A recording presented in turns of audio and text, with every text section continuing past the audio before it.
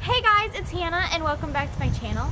Today I'm going to be showing you guys how I make my Detangler spray for the horses. I made this video before. It was actually the first video that I posted, but I don't like how I filmed it. Since it was the first video that I posted, I don't really like how it was edited, and I just don't like how it was put together. Plus, I make my Detangler spray a little bit different now. So today I'm going to be showing you all how I make it. So I hope you all enjoyed this video, and if you do, don't forget to click on the subscribe button to see future videos of mine. So yeah, let's get it. So you are only going to need 3 things to make this Detangler spray. The first thing you are going to need is a spray bottle, and then you're going to need some conditioner, and I am using Tresemme conditioner because it smells really good and it makes blue jeans mane really soft and everything.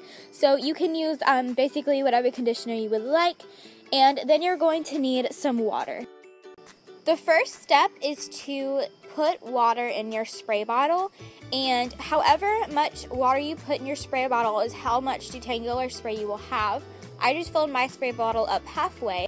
The next step is to add in the conditioner of your choice in with the water that's in your spray bottle, and I have never really measured how much I put in the spray bottle. I just kind of estimate it as I go, but you can kind of tell how much I put in this video. After you have your conditioner and your water in your spray bottle, and you're just going to shake this up and it is ready to use. So yeah, that is how I make my Detangler spray.